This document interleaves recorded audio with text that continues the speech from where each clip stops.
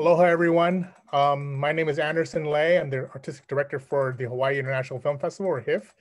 Very honored to co-present this panel with the Korean Consulate General of Hawaii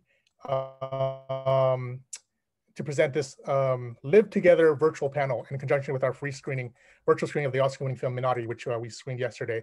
And I want to thank A24 for allowing us to present this film as a virtual screening, and also free for people who are able to RSVP. Before we start, I'm zooming in from Los Angeles, and I would like to acknowledge my presence on the ancestral and unceded territory of the Tongva people.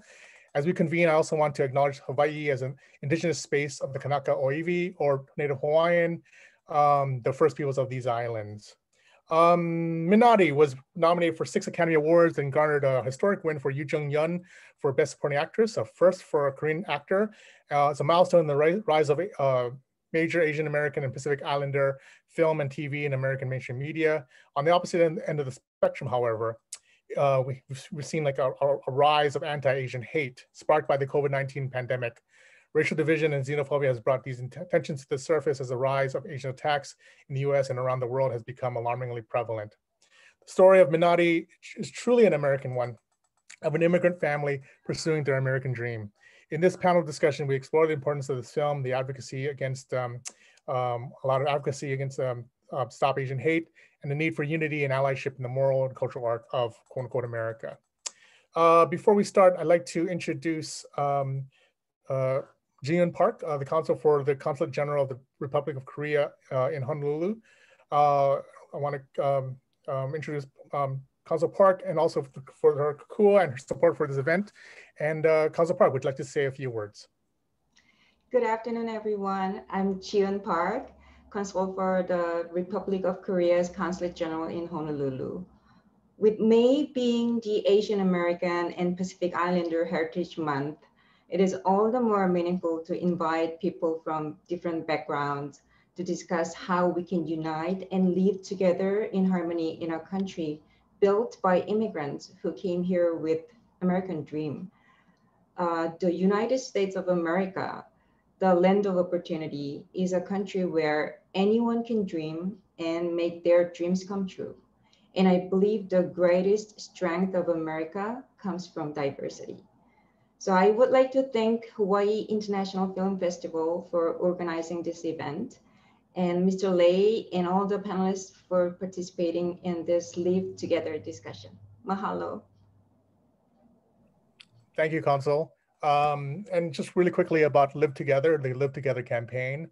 Hashtag Live Together Challenge was launched by UNESCO and the Ministry of Foreign Affairs of the Republic of Korea. It's a campaign against racism and discrimination, raising solidarity and inclusion in the international community to cope with hate crimes that have become more serious due to the prolonged COVID-19 pandemic.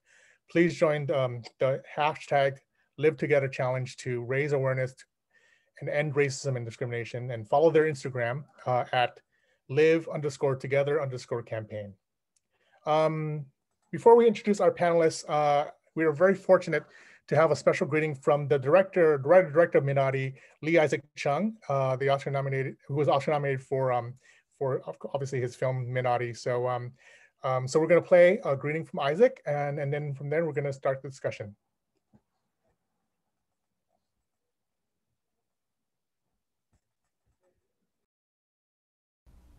Hi, my name is Lee Isaac Chung. I'm the writer-director of Minari. I want to thank the Hawaii International Film Festival, the Korean Consulate, and for everybody involved in the celebration of AAPI Heritage Month. I feel like we have a lot of work to do as a community, and a lot of just efforts that we need to make to spread peace and love. So I thank you all for including Minari as part of that, and I thank you for all the work that you're doing. So bless you all, take care, and peace to you. All right, thank you, Isaac. Before we start, I'd like to introduce our panelists.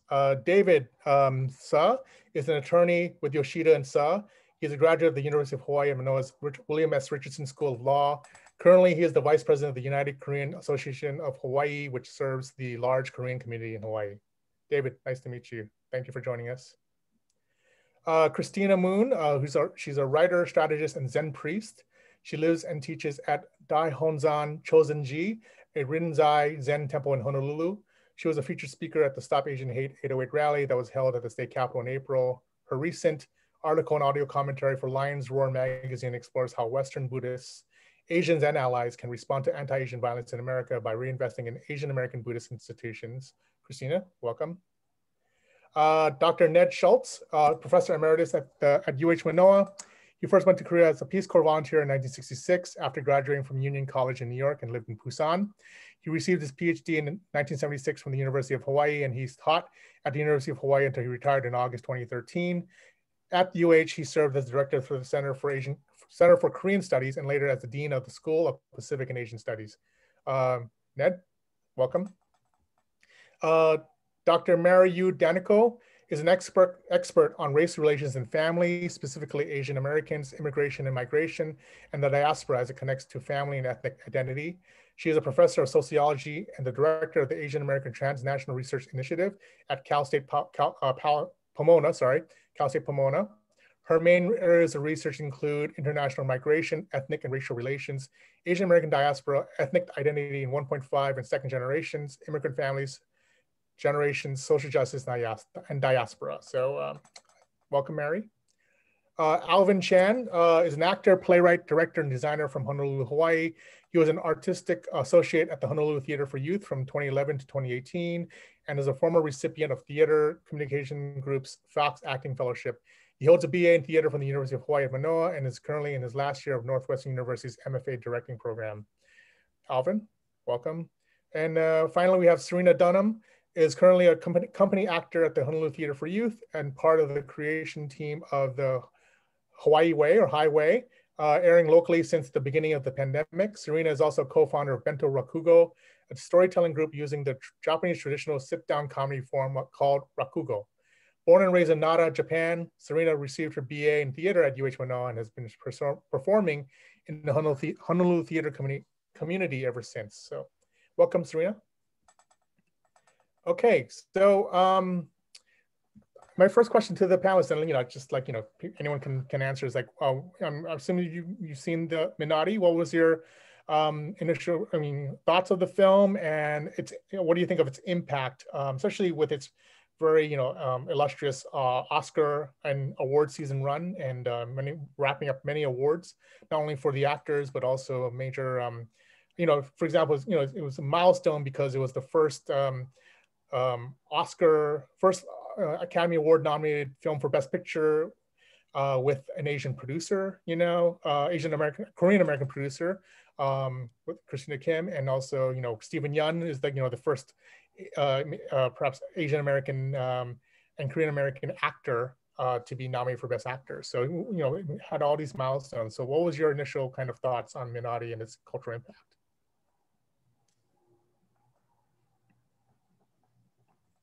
How about I pass along to Mary?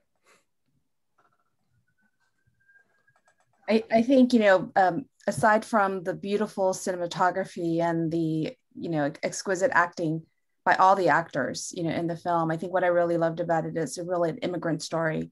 And, as a film, as a Korean American 1.5 generation, it was beautiful to see someone who looked like me, up on screen. To talk about the struggles of especially the little boy, David, and the challenges that he had just navigating and balancing the two worlds that he was exposed to, along with his cantankerous relationship with his grandmother. It resonated, I think, for those of us who are immigrants to see someone who looks like us, whose experiences mirror ours, not identical, but there's just the challenges and the struggles of us trying to, I don't like the word assimilation because I am not an assimilationist, but really trying to find their path and their way, and to really survive. And I love the way they very softly and then sometimes overtly talked about, microaggression that everyone faced on a daily basis. And, it didn't get elevated. I was actually kind of waiting for some type of violent hate thing to come out. It never really came up, but it was daily microaggression that the children and the family experienced. So I thought it was very smart, and it resonated really well. It's a lovely film. see Alvin nodding. So maybe if you want to add anything to that. Yeah, piggybacking on what Mary said so greatly. I mean, first of all, beautiful film, made me cry multiple times as a second generation whose parents came to Hawaii from Hong Kong. You know, getting to see a movie, it's not a martial arts film, it's not sci-fi fantasy, it's not about World War II. You know, it is about people trying to live and just be human. And 3 generations of those people and how they love each other and their triumphs and failures with each other. And that for me, like, was what really touched me, to see that. And then to see that being valued by you know, the film industry and uplifted is something that we really need. Yeah. And so, I mean, it's funny because I'm sure when Isaac wrote this, you know, it was way before all these things that are happening right now, you know. And I feel like watching it now gives me more hope than if I had seen it much earlier before the pandemic. I think because it brought more context to the story. I mean, basically.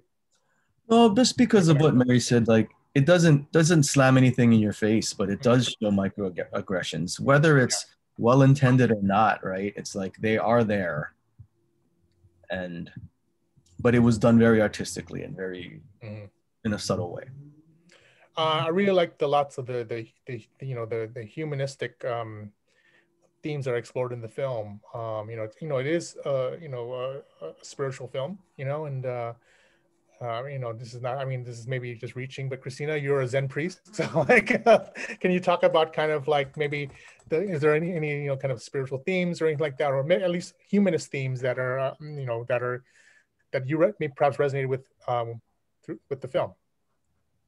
Well, I mean, overtly, you know, the family going to church and finding community there. And then I read an interview with Isaac where he was talking about the neighbor Paul who carries a cross down the street on Sundays, and that's his church.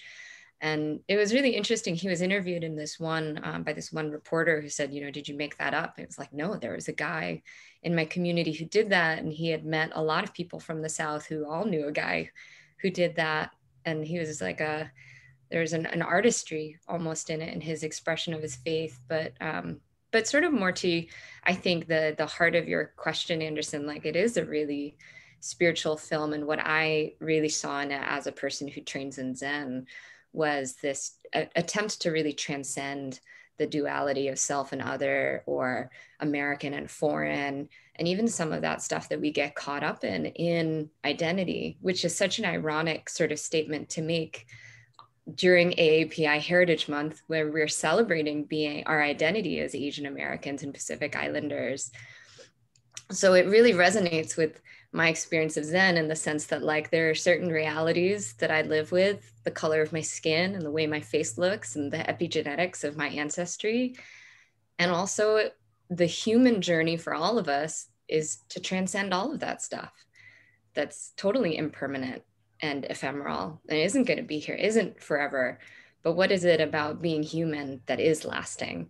And I just really deeply appreciated that. And I think both Stephen Yun and Lee Isaac Chung's attempts to make a film that was just about how hard it is to love each other. And it's not like about identity, and it's not about anger, but it's about just farming and trying to be a family. It's interesting. When I talked to both Isaac and Stephen, they felt like, you know, they finally they were able to connect with their fathers, immigrant fathers, you know, and really kind of through this film as a vehicle for them to actually, you know, say, I love you and I love you back, you know. So I thought that was really, really sweet. And but David, I mean, your work as you know, vice president of the United Korean Association of Hawaii. I mean, you work a lot with the not only the local Korean community, but also like, I mean, a lot of Koreans go to church, right? So what is, I mean, how did you see the kind of like representation, characterization of Korean immigrant family in this film, and do you see all of it touched upon in some kind of your own work here in Hawaii? So the film does come out as a real personal, because I've been there. I've experienced the same thing that David and the family has gone through. I'm a 1.5 immigrant, grew up in Korea, came to Hawaii after finishing middle school. I went to high school here and raised a family with a similar background my wife is. And I mean, as I see the film, it's like, that's me, that's my wife, my two children, and my mother, who is a grandma to my two kids. She does the same thing as the expressions and the words that she uses, try to calm the family situation and drama. That's my mom. So I looked at the film and it was like, okay, that's my story, that's my family.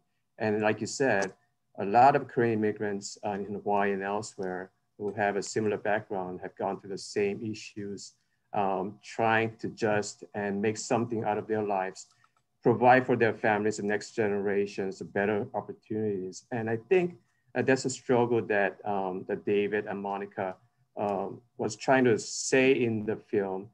David has different values, Monica has different values for their children's success and providing comfort and safe net. And the grandma is there to just, this is gonna all work out. And so I really appreciated that. And culturally, I think it was very important because a lot of the prejudice and misunderstanding about the immigrants, I think it's based on ignorance and on lack of awareness of where we come from, where these immigrants are coming from. And because of this exposure and a lot of coverage, I think the mainstream Americans are now able to see that what they have been taken as granted, what they have been doing in form of microaggressions. Oh gosh, I think that it would be an opportunity for most people to be aware that, okay, this is how it's being seen by others, by immigrant families. So I think it was a very impactful and very, milestone. It is a milestone in the American immigrant history. Serena, I mean, Ned, you want to say something? Go ahead. Just let me interrupt just for a second, because I truly enjoyed the film too. And I also had to chuckle at how it really showed the dynamics of a Korean family, as David just alluded to. But particularly, I enjoyed the fact that the poor young girl was basically ignored. In Korea, it's the son. And this was the son who took all the focus and the grandmother's attention. She slept with the kid. She did, she really attended to him. And the poor daughter was just left there to fend for herself. And if some of you wonder why Korean women are so strong, it's because they're basically often ignored and they have time to go off and develop their character. And if you look at historically, some of the greatest writers in the Chosun period were women. Why? Because they were given the freedom to express themselves, whereas the poor men are forced to live into a certain premeditated scheme. And so David is, so the young boy is in the process of being molded and molded by his grandmother. Anyway, I enjoyed that. Actually, a lot of different things that I enjoyed. The fact that it was so much was in Korean and what wasn't translated and what was also very interesting. So anyway. Definitely deliberate choices by the director. Serena, I mean, you are an immigrant yourself. You raised in Nara, Japan, and I believe you moved to Hawaii for university. Can you talk about and also your work? You and Alvin are both working, with the Honolulu Theater for Youth. What do you see this film, especially with with young David as so basically kind of the main character in a way, right? It's from his perspective. What do you see? How do you see this film resonate with you, or maybe with young kids?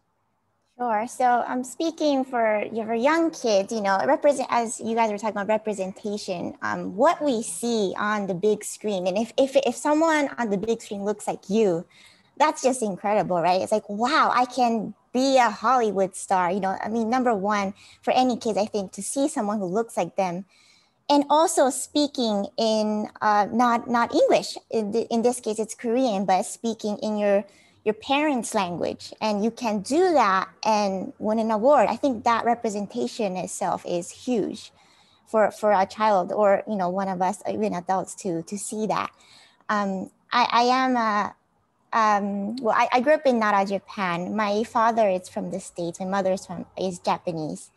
So I am Asian and American, I would say, rather than Asian American. I grew up in both countries, and I chose Hawaii to be my home. But yeah, the struggle of putting your roots down, you know, like the struggle of the father and the mother. No, we belong. She wanted to be in California where she could belong with her community of the church community there. But the father had his vision of life, humanity, right? I don't want to keep working. He said, chicken sex scene, right? That's not my life. I don't want to continue to do that. But what I want to do is grow my roots, really, which was farming in his case.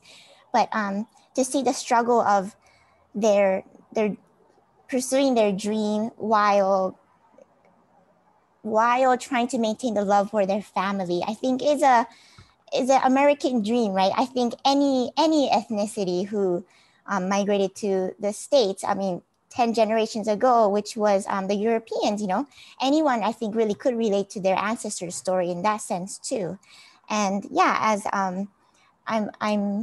I chose Hawaii to be my home because I am a Hapa girl. I would say I'd never really truly felt like I belonged in Japan, whereas everyone else looks like me here. Everyone's mixed. I really felt like at home here. So yeah, I think I've planted my roots here. And speaking of Honolulu Theater for Youth and the work we do, so we've been doing a show called The Highway. It started off at the beginning of the lockdown during the pandemic. And our mission was to always talk about the current events that are happening around the world and also in Hawaii. So our first season episodes were based on COVID-19, you know, what the heck is COVID-19, right? And we're talking to the kids. So why can't we leave our home? Why can't I go to school? Why can't I play with my friends? So we were trying to show coping mechanisms, just information of what is happening around the house. What is it that why does your parents have to lock themselves in the office and work from home, all that. And then we were actually on season 3 when the Atlanta incident happened in March 16. And interestingly enough, we were talking on an episode about bullying, anti-bullying.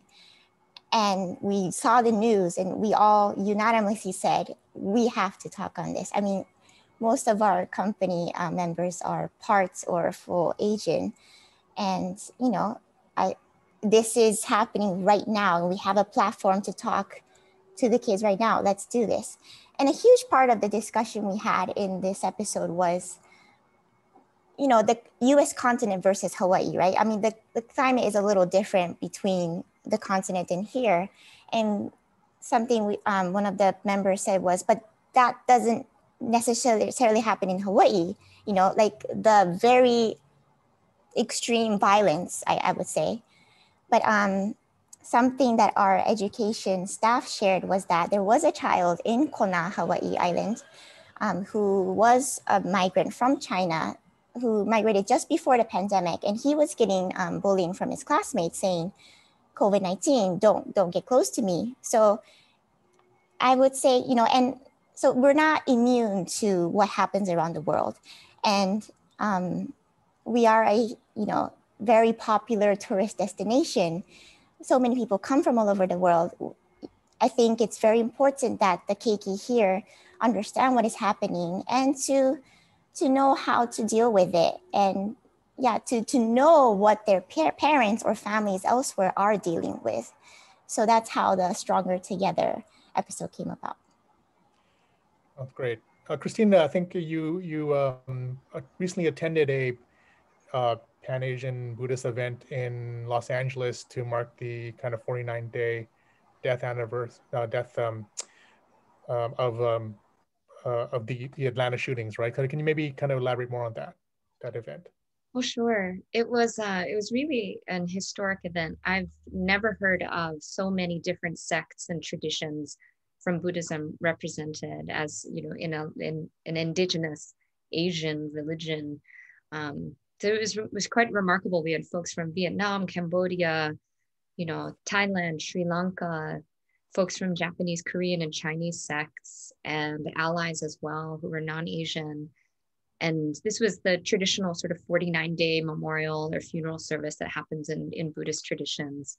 And it was really just a way for our whole Sangha, our community, to come together and express our grief, and also how we're going to knit together to move forward, and what Buddhism in particular, but I think any religious affiliation and that sense of community and spirituality what it can offer as we try to find a path forward. But it was very moving, and it was focusing on the Atlanta shootings, but also recognized and memorialized the various Asian American or Asian Buddhists who have been victims of anti-Asian violence and hate since Asians have been in the United States or been in North America. And so it was very deeply moving, and I was really grateful to be a part of it. And it's been amazing that it's gotten some really good coverage. It was even in the New York Times yesterday, which was really great. You know, I mean, Serena, I want to touch upon kind of like maybe the fact that, you know, there's the perception, you know, that, you know, Hawaii, again, it's in the middle of the Pacific. It's somewhat sheltered from the rest of the world. You know, like these things happen far away on the continent and what have you. But, you know, I think it's like, you know, but these are, you know, I think, you know, systemic racism, you know, all these, you know, there's always, yes, there are, you know, maybe not as, they're, I would say not, they're just as prevalent in Hawaii, but just different, you know, they're unique issues, right? And then maybe Mary, you can touch upon, because your work is in the AAPI, you know, the diaspora, and then you know, especially in the Asian American and Pacific Islander, when there's like, you know, with the pandemic, with this reckoning of you know, basically, you know, anywhere there's lots, you know, whole can of worms when it comes to, you know, Native rights, you know, comes to, you know, us as me as an Asian American, or me born and raised in Hawaii as a settler to Hawaii, really just identifying that, you know, being, Mary, can you maybe talk about kind of the different, you know, issues that are explored in Hawaii, but that are maybe different from the rest of the U.S., but are still very similar? Yeah, there's a lot of different topics that you covered. Yeah. Question, because I was thinking at first, are you going to ask Serena the question? So it kind of pivoted over. So yeah. I apologize if I didn't grasp all of it. But I think, you know, in terms of, I want to piggyback off what Serena and Christina were talking about. I think, first of all, thank you so much for all the work that you're doing. It is so important. And Christina, I did see you in April when you were speaking here on the Capitol as well. And the experiences of Asian American kids today, and especially in schools, as Serena talked about, the bullying and the things that are experienced, has been ongoing. So these are not new phenomenons, right? This anti-immigrant sentiment is not a new phenomenon. From the time that we've had Asian Americans here to the biggest cases, Vincent Chin, and then all these other, you know, hate crimes that we've seen recently. What I'm concerned about is a little bit off what you're asking, Anderson. What I'm actually concerned about, as folks were talking, is that I really hope that Asian Americans and Pacific Islanders do not only respond when it's an attack on Asian Americans. Yeah. That is a huge mistake, because we sit on the shoulders of the struggles of our Black brothers and sisters during the Civil Rights and the Third World Liberation Movement, the indigenous communities, the Chicano Latino communities. Now more than ever, we really have to build coalitions. Serena, I'm also part Japanese and Korean, and I think most of us are beautifully blended, right? But the reality that we're othered, you know, it's the racialized narrative in the United States pivots communities of colors against each other. And I think this incident that's happening with you know, Chauvin verdict, as well as the anti-Asian against elders and young children, the most vulnerable of those, I think is really beyond ignorance. It's really about fear. For whatever reason, we need reflectiveness and mindfulness and the teachings of Zen and Buddhist teaching now more than ever, because it is fear. It is the fear of not having what they feel is rightfully theirs. As Audre Lorde talked about, the notion of the scarcity mindset, that somehow that we have to hoard whatever the piece of the pie because it's not going to be enough for everyone, as opposed to thinking we can all have something and we can all, you know, be complete and full. It is fear, and it's combined with the terrorist narratives that are out there that people easily buy into. So I so appreciate the work of the theater group and also of the Zen and Buddhist teaching, because we really have to ground people right now about what is it that's fueling this hate? What is it that's fueling racism? And to give it a pass by saying mental illness or ignorance or family upbringing is not addressing the systematic and institutional racism that exists in our society. And so in my own work, as I was the past president of the Association for Asian American Studies, and we have so many academics and researchers who are doing applied work, but I think we really need to work together. It's not just academics in their silos, not community folks in their silos, or the business or nonprofit folks in their silos. We have to come together. And I think that's what's beautiful about what's happening today. It's horrible of the hate, but the fact that we're all starting to come together, and you, Anderson, bringing us together here is a really wonderful testament to what we actually need to do. I think we have to start to plan and strategize about moving forward and addressing and naming what's problematic, as opposed to putting it on the side. Yeah, allyship and coalition building is very, very important. And the fact that, you know, especially in Western cultures, you know, like putting together even like AAPI, they should be separate.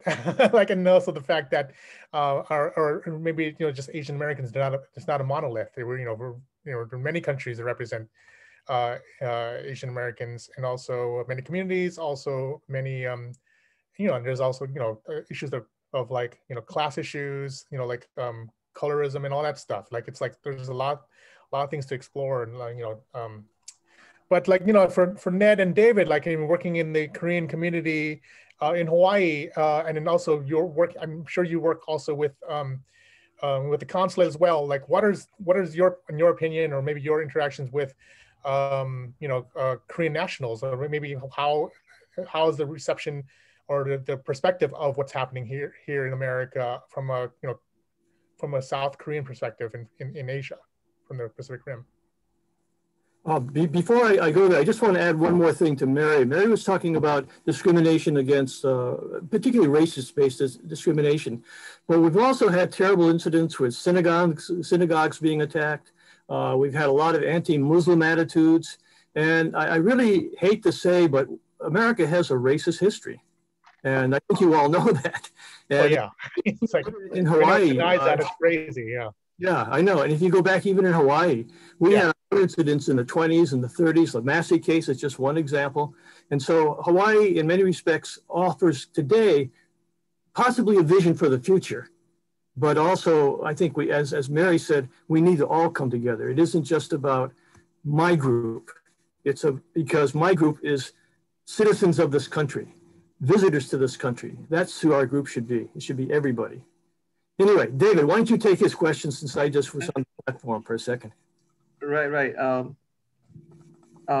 When the pandemic hit, our association, the Korean Association's focus was to just help out the seniors who only speak Korean and they can't have the resources. They do not have the wherewithal or family support to get the necessary medical assistance and the food supplies. And we were very concerned about that.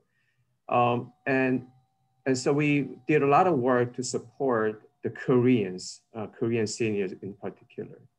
But when these anti-Asian hatred was rising up, we then realized that our focus should not be just ourselves.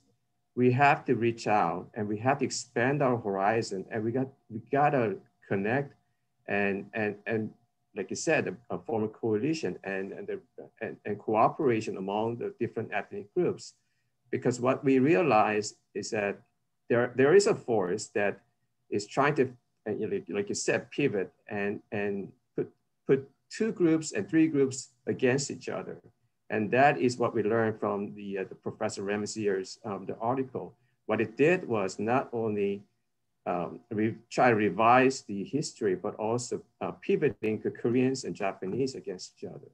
And we saw that as an attempt that is just trying to perpetuate this racial division among different groups. So as a member of the Korean Association, what we're trying to do is reach out to the different ethnic groups and see if we can work this out together and form a strong voice against this racial hatred. And living in Hawaii, people would say that we don't, and I personally don't experience the type of overt and explicit anti-Asian hatred. However, we know that there are still the walls and there are still divisions among different ethnic groups. And we have stereotypes, we have jokes and makes fun of each other groups. In Hawaii, it's not as serious as in the mainland, but we do still have some prejudice and we do still have some stereotypes that still separate us and divide us. So, and I think Hawaii is we are very unique and we have a very unique opportunity to be an example for the rest of the country. We have the ability to really get closer with each other. And we have an ability to understand the history and the past of each ethnic groups, where we've been, where we are, and where we are going. And I think we do have the shared values of the past pain and suffering through the wars and through the immigrant, the challenges and the difficulties. So if we can find some commonality and have understanding that all we are trying to do is to provide for our next generation, our families, the place where we can call our home, our ohana, and again come together to act against this the Asian hatred.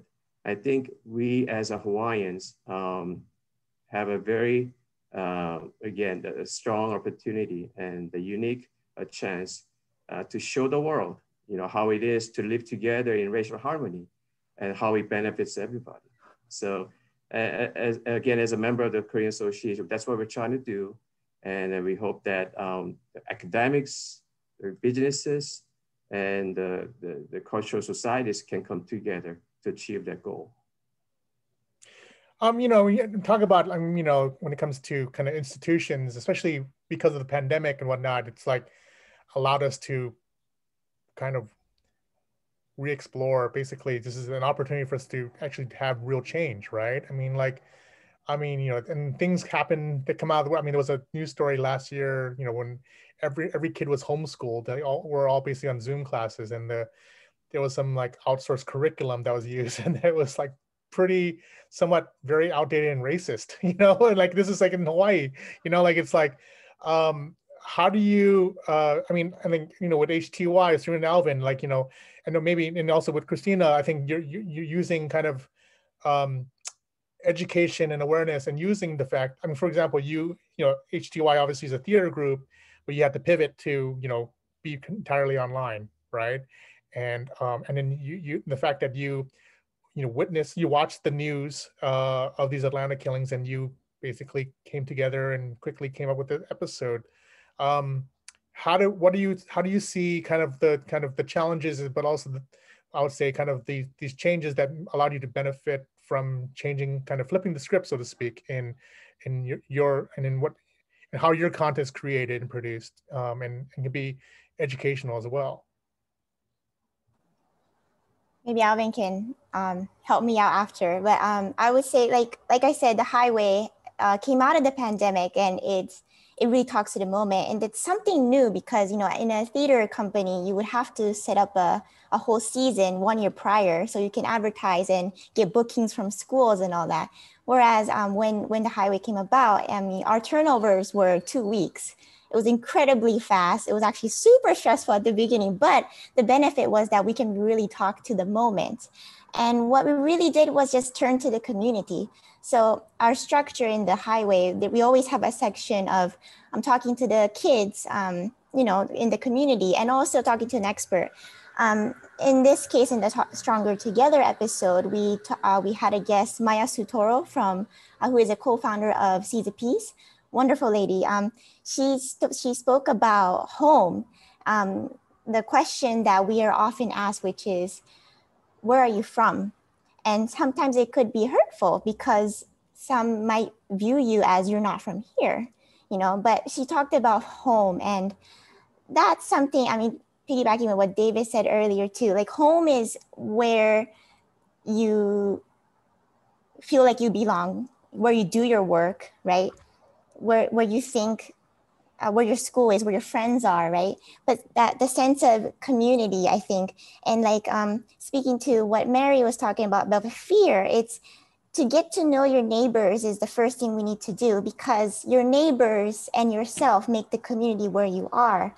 And yeah, so something that we talk about in the Stronger Together episode, but Alvin, why don't you take over some?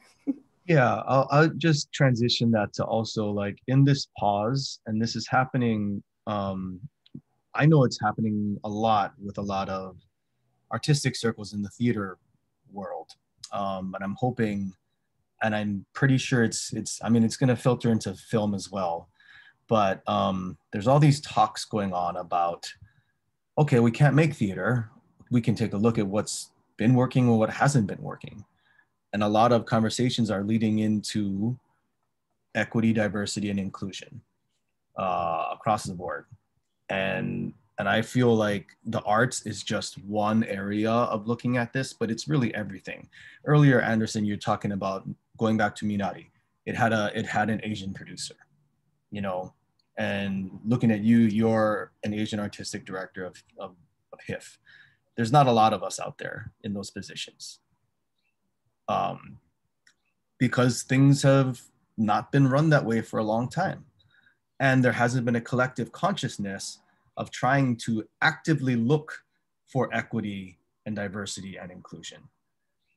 And now that's gotta start to change. Like artists are standing up for themselves and not allowing this to happen, but also, you know, there's a growing, I believe, a growing desire for it to change. I mean, it's happening on Broadway right now, where, you know, toxic practices by producers in power are being, you know, stood up to finally. You know, it's more women are standing up for their rights, you know, which needs to happen, especially in the arts world and in the film world. And we need to take a look and really just look at also the positions of leadership, because all the positions of leadership should not be monotone. Yeah. Yeah, that's very, you know, like it's, and also, Chris, you know, that's very, actually very well put. Christina, I mean, before we start, I just want to just, you know, say that we're going to actually open it up for questions from the, you know, people who are on Zoom or on Facebook, watching this on Facebook.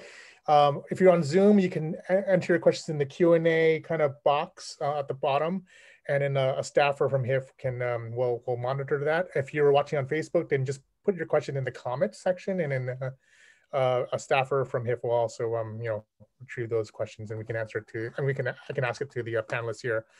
Christina, I mean, like, you know, you also, as a Zen Buddhist, you know, you want to have that personal interaction. You have people come to your temple, right? Like, it's like, because of the pandemic, that's not possible. So, you know, I mean, and in a way, do you feel that, you know, because your teachings or your studies has there's an opportunity to kind of use technology to, you know, I mean, for example, you wrote an article in a podcast about, you know, using Buddhism as activism, right? So, you know, getting your kind of message out there, so to speak, on the internet or what have you. So can you talk about kind of your pivot to that, and how, what do you mean exactly by having kind of your Buddhist teachings to kind of fight against anti-Asian racism?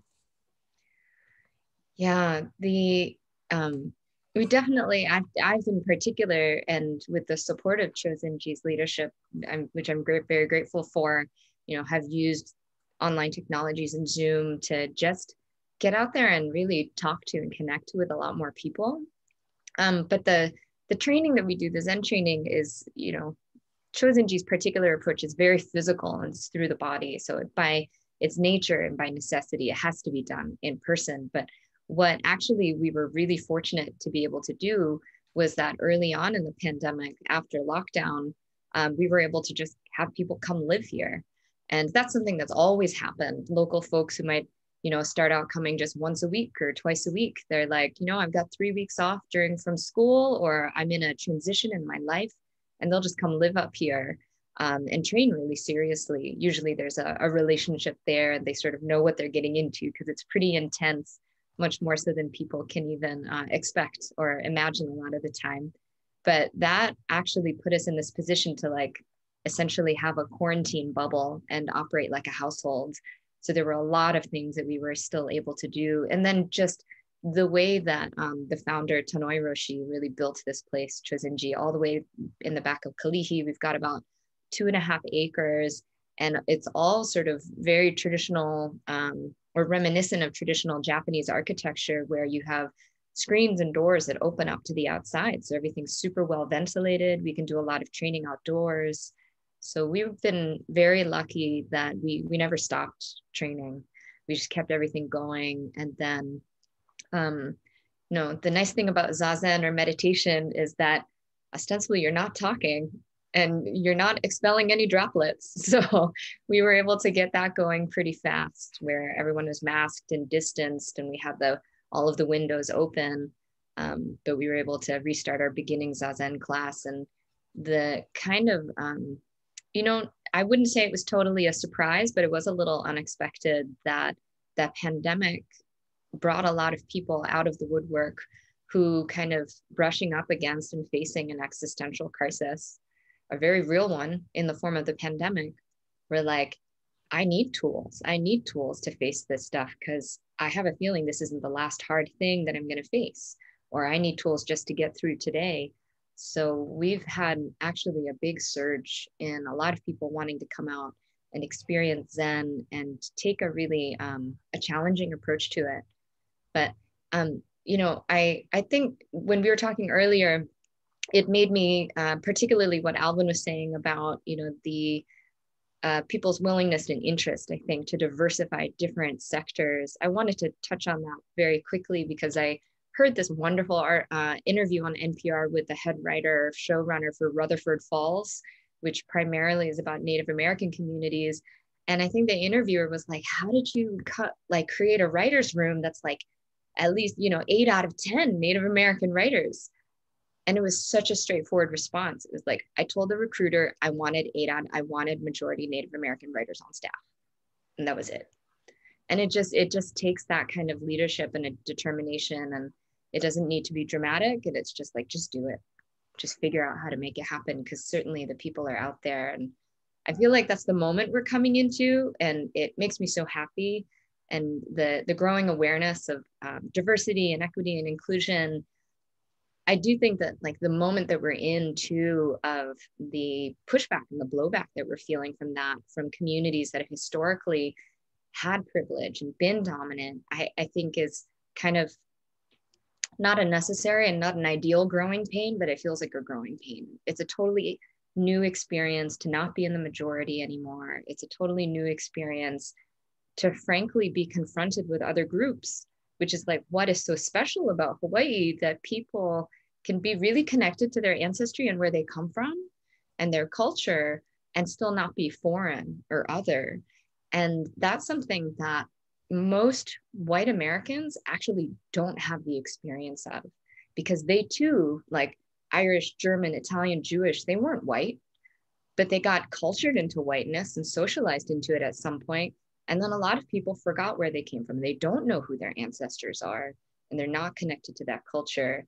And I think that's part of what makes this sort of moment of Asian American awakening actually kind of threatening, and why we're seeing some of this violence, because there's that visceral fear of like, I don't know what that means. I don't have that.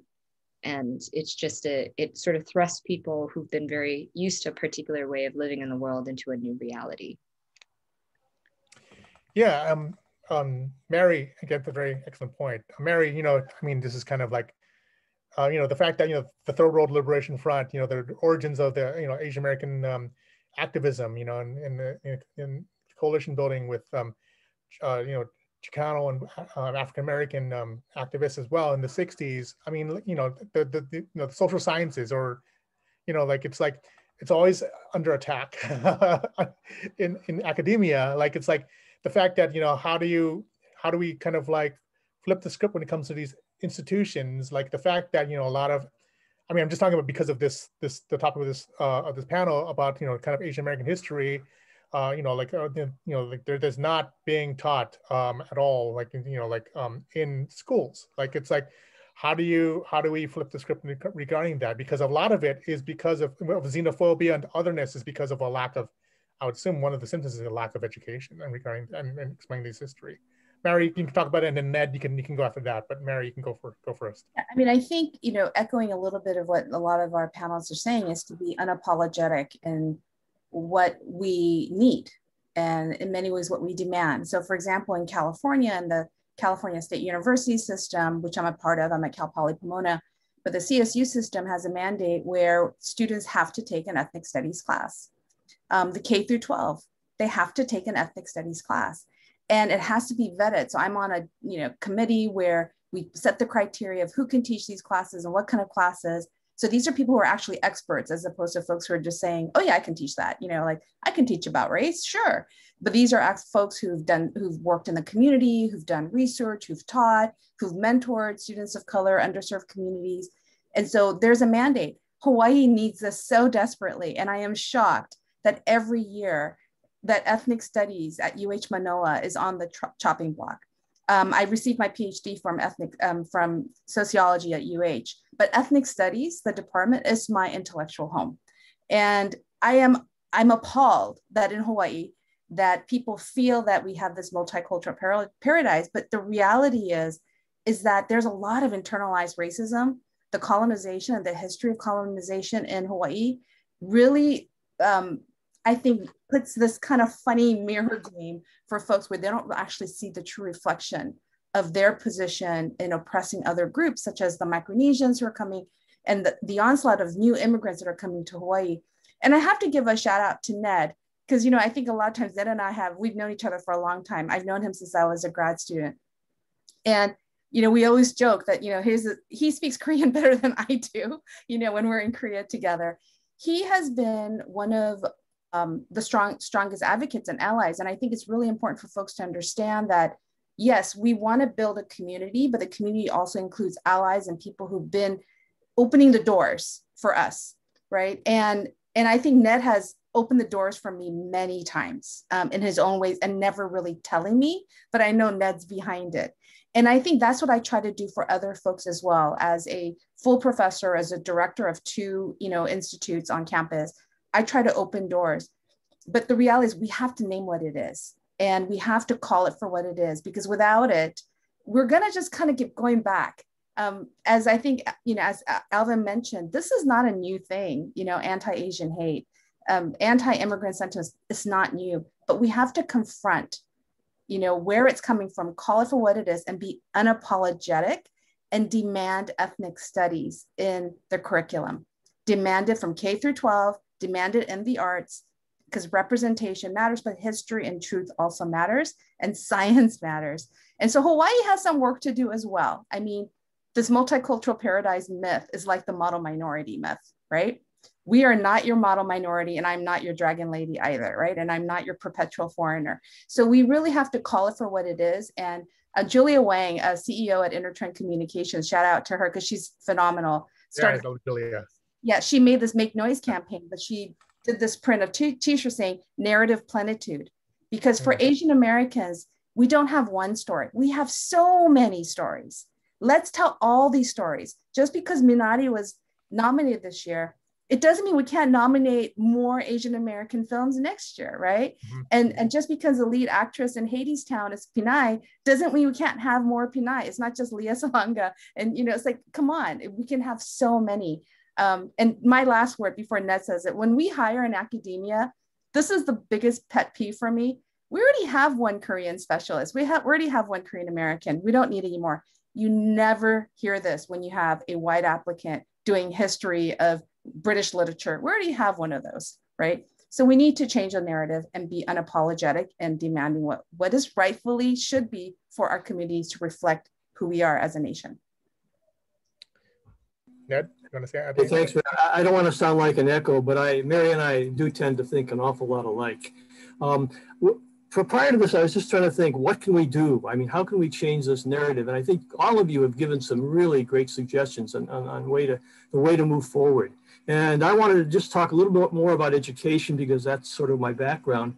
And as Mary said, it's a mixed picture for the University of Hawaii. We do have what's called the HAPS course, a Hawaiian Asian Pacific course that we require all students to take at one time or another. We do try to push world civilizations, but I think one way to fight this ongoing racism is to get everybody, not just people in California, not just people in Hawaii, to know about the past of other countries, not just pure white America. And I think that's an important essence. Education can begin to solve things. The other thing I just wanted to mention is politics. Now in Hawaii, we don't really have much of a problem with our politicians. Well, not a great problem with our politicians. They understand the importance of AAPI. But in the mainland, there's a lot of other states that don't understand and don't give a damn. And I think we need to try to make this a political issue too. If you're in Wyoming, go to that woman Cheney and say, hey, you got to speak up for Asian Pacific Americans. And basically make it also politics, because that's when people begin to understand. Anyway, I know you're running out of time, so I'll stop here, but Gideon, thanks a lot. Yeah, no, absolutely. I mean, Mary, you talked about like the narrative plenitude, like, and I think Viet Thanh Nguyen, Pulitzer Prize winning author of the Sympathizer, he talked about Asian plenitude, the fact that, there should be, I mean, every major Asian American film and Asian film should not necessarily be Oscar-nominated, award-winning films. We should have a lot of. I mean, we should have plenitude when it comes to anything, anywhere from like music to Lifetime movies to romance novels, you name it. It's just like, I think that's the, that's kind of like what would be, the plenitude, helps shape kind of perceptions of how Asians are, not othered, so to speak. I think we're getting some questions from the audience. I think Christina already answered one. And then there's one from Nora Onishi. Do you think being an island state or community is what makes people in Hawaii embrace and respect the diversity more readily? Is it our island community, unlike the many megalopolis that we see on the mainland, reduce feelings of anonymity and keeps the violent prejudicial behavior in check? Well, I don't know how to answer that. I think maybe it's just the fact that it's an island state, like its community, and maybe because of the multicultural makeup of the Hawaii that we, how is it compared to kind of like of these issues that are in the mainland? I think we kind of answered that already. Keeping away from the anonymity, keeping away from the violent prejudicial behavior. I don't know if anyone can answer that. Well, we kind of talked about space, right? Like we just don't have as much space here. Yes, we still have neighborhoods, but like if you look at the continent, there's just so much more space, and you don't have to see certain people if you don't want to. And I feel like in Hawaii, it's inevitable. It's in, if you go to school and you're gonna see people who look different from you, and probably bring a different kind of home lunch than you brought. And at least for me, that has always been a good part of growing up here. I did want to add though, I think in Hawaii, what is beautiful is, the diversity and the multi-ethnicness of so many of us. But I think the also thing that we haven't really talked about is the economic disparity that exists in Hawaii. And Hawaii has the #1 homeless population in the nation. There are sides where people are not humanized in Hawaii as well. And largely indigenous Pacific Islanders are the ones who are disproportionately disadvantaged in Hawaii.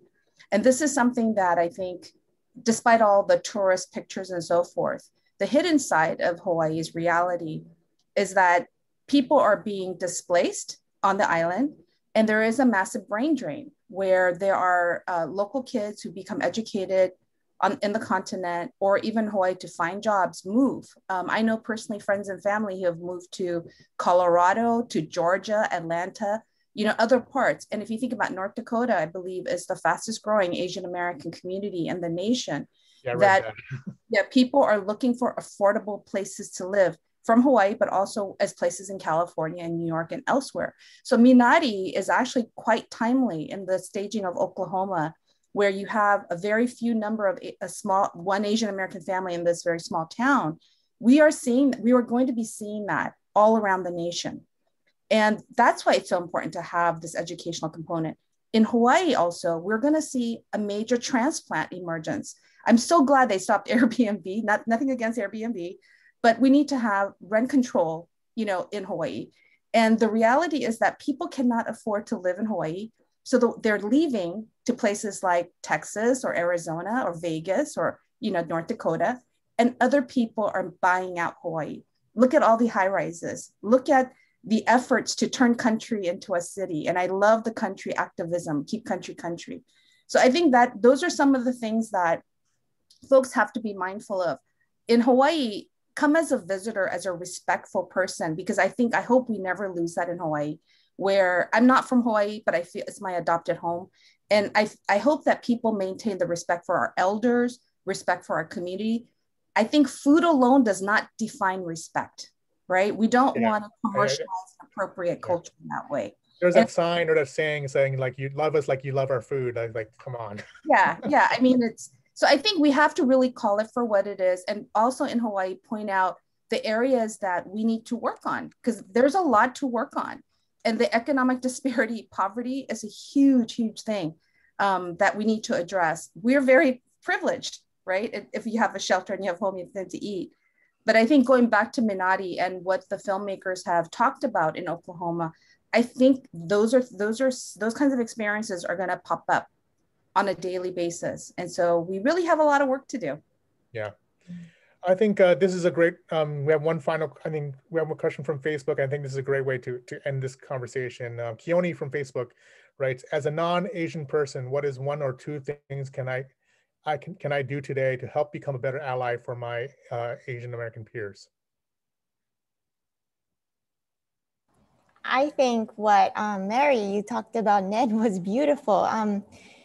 You don't have to be a certain ethnicity to, I think, be friends with or represent in a beautiful way a certain culture. You can study, you can go there and study or implant yourself in the culture. I think there's I would say humans are one race. We're all in this together, and make friends and be an upstander if you see something, if you see someone who's being bullied or, I'm assuming this is a child. Sorry, it's in my HTY. It's an adult, I think. Okay. I'm in my HTY mode talking to children. But if there are children, same thing. But I think, being an ally means being friends, standing up for your friends. So I think that's one way to stand up. Yeah, a lot. Go ahead, Mary. I was going to just mention that Asian American Advancing Justice has this bystander training that we're also doing coalition with the Asian American Anti-Squad, who are awesome, led by Christina Wong, and a lot of amazing aunties who've been doing things to fight respond to the pandemic, as well as, respond to the anti-Asian hate. So I would really encourage folks that, attend these kinds of training. As, Serena's pointed out, become educated, be informed. One of the things try not to do is to ask people to explain everything to you, because many of us are really tired, and, please try to find, get some basic information, go to these trainings, go to the workshops. They're open to everyone. They're everywhere. And I think probably Anderson will probably be able to provide some link through this film festival later on as well. But that's what I would do. And then I love your point, Serena, of making friends and building relationships. I mean, I think I've known Ned for over 25 years, and it's a long time. And it's, I don't say nice things about him because I've known him for 25 years. I've known a lot of people for that long, and I don't talk to them, or I wouldn't say those things. But I think you have to walk the talk, and you have to be consistent. And I think if you truly are, I believe that you're genuine in what you're saying, is that it's one time of feeding the homeless at a food shelter Thanksgiving is not enough, right? It has to be a consistent investment in doing this work. And it's exhausting, so find your community, because you'll be tired, because we all get exhausted too. I try to meditate and show gratitude every day, and that's one way that I try to find some semblance of healing. Yeah, everyone should do that. Should meditate.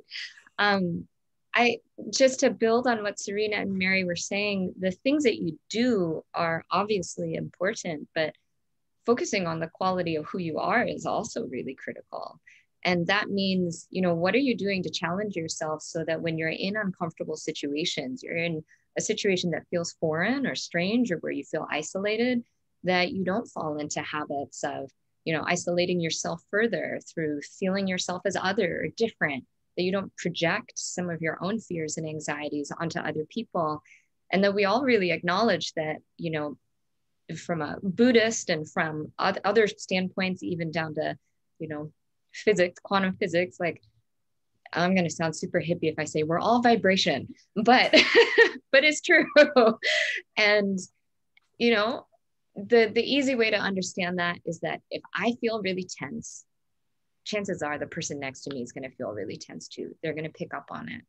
And so there are so many things that we can do just to improve ourselves and to just make sure the person that we are is a lot closer to the person that we want to be, that they become the same thing. And then, if our ideal and our goal is to be able to do that, show up that way in every encounter that we have, then we're definitely going to make an impact on this issue and on any other issue that arises. David, you want to say something? I would suggest to people like Keone to read upon and learn about the history of different groups, different ethnic groups. I would suggest, read upon the modern history, pick a topic of whichever group that you have interest in. I'm not an educator, but I think reading upon certain groups of past history will really benefit and improve your understanding of the current status and profile of the different ethnic groups. So I would suggest that, and it certainly did help me in understanding and improving my, sort of the diverse point of view in dealing with different minority groups here in Hawaii. Yeah, and then I think it's a lot of it's stemming from education. The fact that there's a movement to "quote unquote" whitewash American history. Like Ned said, the roots of this nation are rooted in racism, and there are a lot of atrocities, especially in Hawaii too.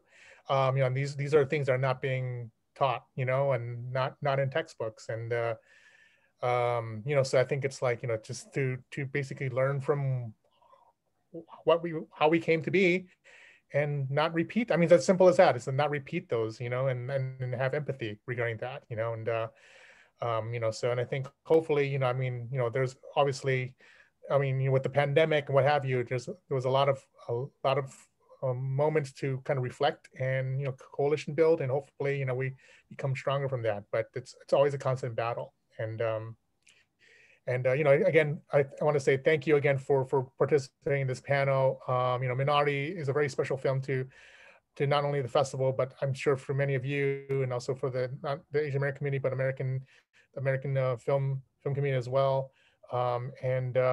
So I think keep doing what you do, continue the great work. We will probably definitely put in some links in our kind of social media regarding kind of like the handbook when it comes to what Mary was talking about through Asian Americans Advancing Justice and whatnot. So we'll get that, and just go to our social media sites to get all that more of that information. Is there anyone else? And also keep watching HIFF movies from an anonymous attendee.